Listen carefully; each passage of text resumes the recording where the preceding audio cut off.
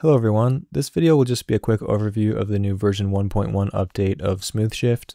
If you're not familiar with SmoothShift already, I'd recommend checking out my previous video, which is an in-depth walkthrough of the tool.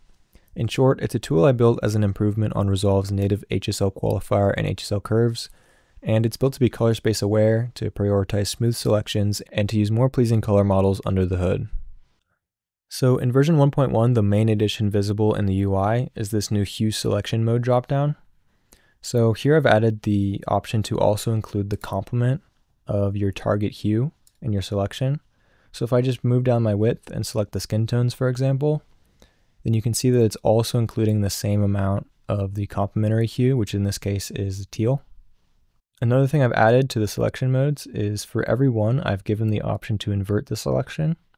So here if I click the inverted option for include complement, then essentially what it's doing is selecting all the colors that aren't part of that complementary teal and orange color scheme. And maybe something you could do in look development, for example, would be to desaturate all of those colors.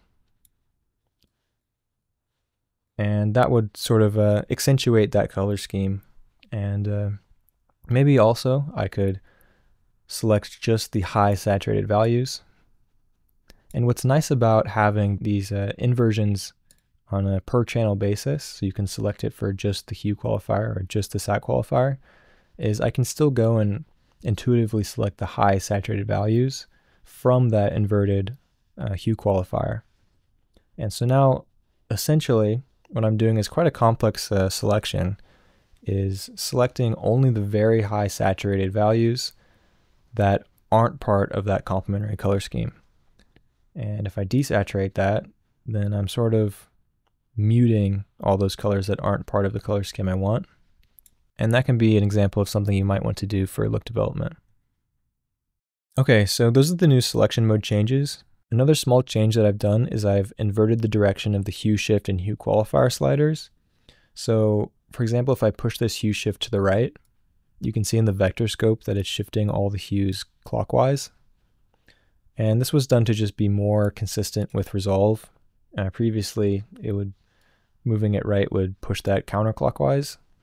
And that doesn't line up with, on the primaries tab, the direction the hue changes here. Another small thing I've done is increase the maximum value of the hue shift. So you can now shift the hue a little bit further than you could in the past. And it's worth noting that you should be careful with this because this does allow you in some situations to fold the hues. So if I go to a hue ramp, for example, and I'll just disable the DRT,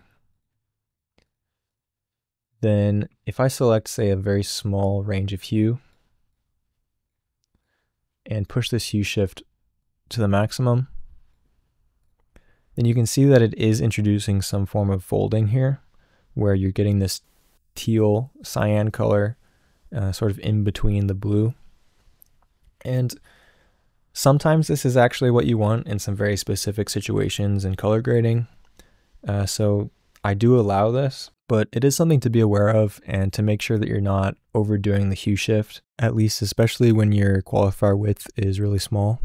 The good thing is oftentimes if you're just pushing your hue and changing it visually to what looks good to you, you're often not going to introduce too much of a shift that will break the image, but there is the possibility here to go a bit too far, so be aware. Hey everyone, real quick, it's been a day since I recorded the rest of this video, and Resolve version 19.1 has just released, which adds the ability for DCTLs to show these informational tooltips when you mouse over the options. So real quick, I've also included this in the new version 1.1 update of SmoothShift. So if you update to the latest version of Resolve, you should also be able to see these tooltips while you're using version 1.1.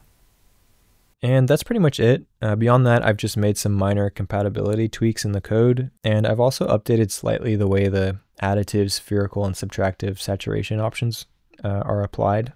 But for the most part, that's version 1.1. So feel free to download the free demo at the link in the description if you haven't already. And if you own SmoothShift, you should already have the new download sent to you by email, so just check your inbox. And as always, if you have any questions, issues, or suggestions, just leave a comment or send me an email and I'm happy to discuss. So thanks all and see you next time.